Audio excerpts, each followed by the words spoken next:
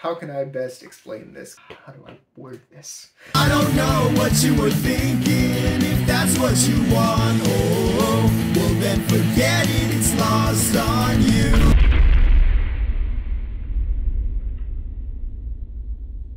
Hello there, beautiful people. My name is Ryan Rafuls. Like most things in my life, this video is long overdue.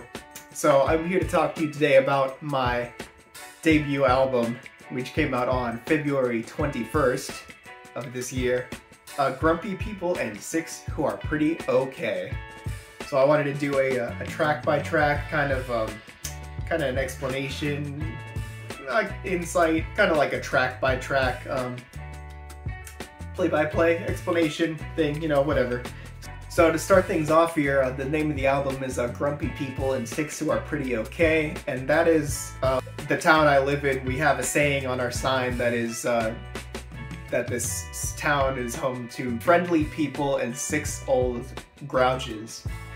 And what I am playing off of there is that in my experience working customer service mainly in this area, is that it seems to be grumpy people and about 6 of them who are alright that live in this town. So that is where the album title came from.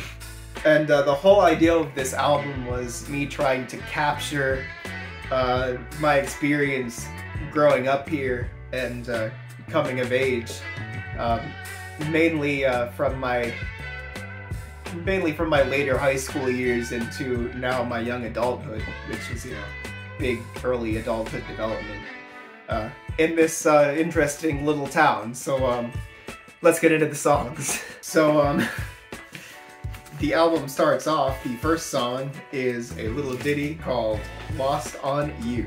I don't know what you were thinking, if that's what you want, oh, well then forget it, it's lost on you.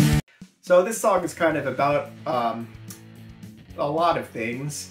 So especially over the past few years of my life, I've been noticing a lot of difficult people, let's say, and people that I've felt for whatever reason, for one reason or another, maybe have doubted me or completely misread me, or you know, heard stuff through other people, kind of thing. I'm seeing these things in other people as I'm kind of doing a lot of my own healing and working through traumas and breaking, kind of as I heal myself as I go into adulthood and you know, work through things from my past and try to be a healthy person going forward, and, you know, learning about why we react the way that we do, and you know, how things from our upbringing and our experiences affect us and how we can break the ways that we react, stuff like that. So basically what I'm trying to say is I'm seeing a lot of these people just kind of, you know, reacting instead of responding, people who don't take accountability, people who are projecting a lot onto me or onto others or people I know. And that's kind of basically what this song is about. So basically what I'm saying is, you know, people that are basically committed to misunderstanding me, or, you know, not really, just kind of living blindly through their subconscious or their ego. You know, anything you do to try to explain it to them or whatever, they're not going to get it until they finally have that realization for themselves. Hence, no matter how much I try to explain it, it's lost on you.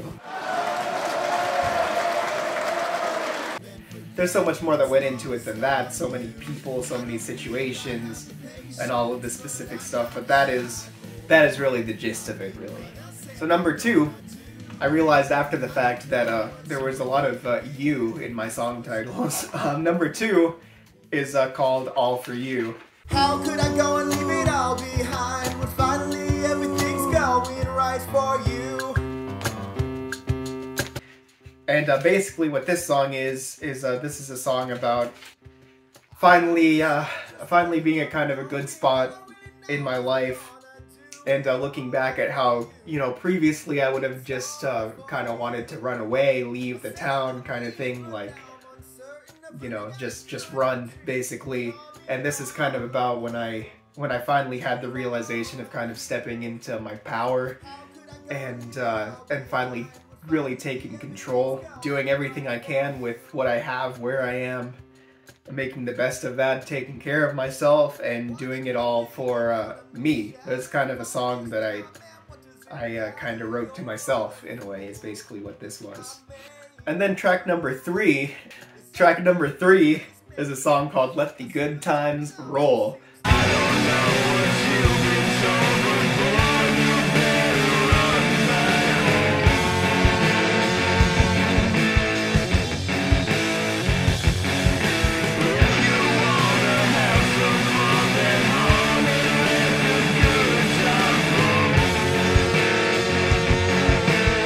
And I'm going to be completely honest with you, I have no idea where this song came from. When I made this song, I kind of came up with that riff, that and I was like, yeah, this is kind of twangy. This is a little that kind of hard rock and also like southern, I guess you would say, kind of mix. And at the time, I was listening to a lot of like Primus and stuff like that. So I made this like this dirty, grungy riff track, and I sat down and I listened to it, and what came down was this story about this guy who doesn't want to be messed with and ends up making some bad choices. And it's just a story about this guy, and I don't know where it came from. Just kind of, the words just kind of came out. And that's all this song is. No real specific inspiration other than that kind of dirty, grungy, Primus style, kind of like that My Name is Mud kind of inspiration. Then track number 4 is called Something About You. Every time I close my eyes, I see your face so strong. All the time that passes by is so painfully long. What can I say about this one? This one is definitely more personal. Yeah, so we're here again with the you theme. Thankfully, you know, only 3 out of 6 songs, only half the songs of the album have 3 words in the title and end with you, but that's beside the point. I guess all I can say, or all I maybe want to say, is that it's basically about falling for somebody or wanting somebody, and kind of the all the strong emotions and everything that comes with that, and you know, the longing or the yearning for a connection, basically. And that's about it. Number 5, this is probably my favorite song on the album, with Lost on You being a close second. A song called Paradise Harder for Less. Go ahead and let more in. Is everybody nice and cozy? This brand new life show looks nice, and all these people sure are nosy. And who cares if you had no choice? Baby, here is always sunny. There's nothing like living in paradise and working harder for less money. Which has a lot to do with the small town I grew up in and am living in. Well, you know, the whole album does, but this is specifically about people like me that grew up here and were born and raised here, no choice, coming of age here, and coming out of high school, or, you know, college, whatever. And what we're seeing right now is, okay, this is Florida, right? So a surge in a lot of people coming from up north, and there's a big wealth divide in this area. I believe this area was actually ranked like number 3 in the nation for the biggest divide between the wealthiest and poorest people living in the same community. And a lot of people are coming here from other places, and which, you know, by all means, I'm not judging, live your life. But it's done things like drive up a lot of prices for homes and stuff like that, making it very difficult for locals to even live here. And people that are, you know, born and raised here and are coming of age are having a very difficult time just being able to live once they get out, because it's next to impossible, and it's not right. And you know, it's basically getting to the point where, you know, the people that make the community run, like the service workers, your retail, your food, and all of that, it's getting almost impossible for them to live in this community, and it's a big issue. So I wrote a song about it.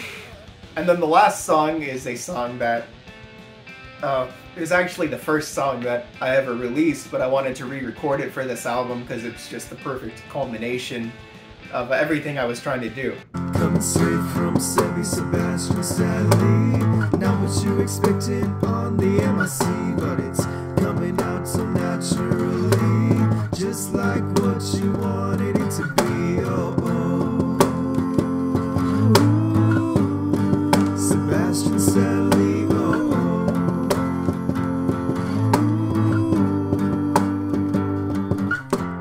And it's a song. Every verse in this song is a true story. So the first verse is a true story about one time a friend of mine and I were going down by the river. We would do this, we would go down to the river almost every night after work. And we got out of work very late, so we were there somewhere around 3 in the morning. And there's this old guy running down by the river, and he walks by us, and he says, "Good morning." And for some reason, this got to me so much, and I just could not let this go because we just got off work after a long day. It's in the middle of the night, and we walk by this man and he says good morning to us? Like, what planet is he on? First of all, you know, just bizarre, totally bizarre. The second story is about, don't worry, I won't name names, but me and my trio of best friends. One of my friends gets on a bicycle in the toy aisle, and this poor employee, probably so fed up, probably so overworked, underpaid, comes by and he's just like, "Get off the bike." And the secondhand embarrassment I felt was so strong, it made its way into the song. So, you know, it's basically what we're getting at here is that there's nothing for us to do in this town, so these are the experiences that we have. And then the last verse just talks about we have a problem with coyotes because we're tearing down all of our last wooded areas in the community, and the wildlife has nowhere to go, so they're being displaced, so there's a coyote issue. And the snowbirds, most of you probably know, for those of you who don't know, we call them snowbirds in Florida, people who live up north during the summer, and then they come down to Florida to live in the winter. So that's what I'm talking about there. And that is Sebastian Stanley. Alright, so that is the album, and it is available on all platforms, Spotify, you know, YouTube. I know it's on Pandora, iHeartRadio, I know those work a little differently, Apple Music, everywhere. So it would mean a lot to me if you would go check it out, add it to your playlist, stream it, support it. And I'm already in the early stages of working on my next album, which I will reveal more about later.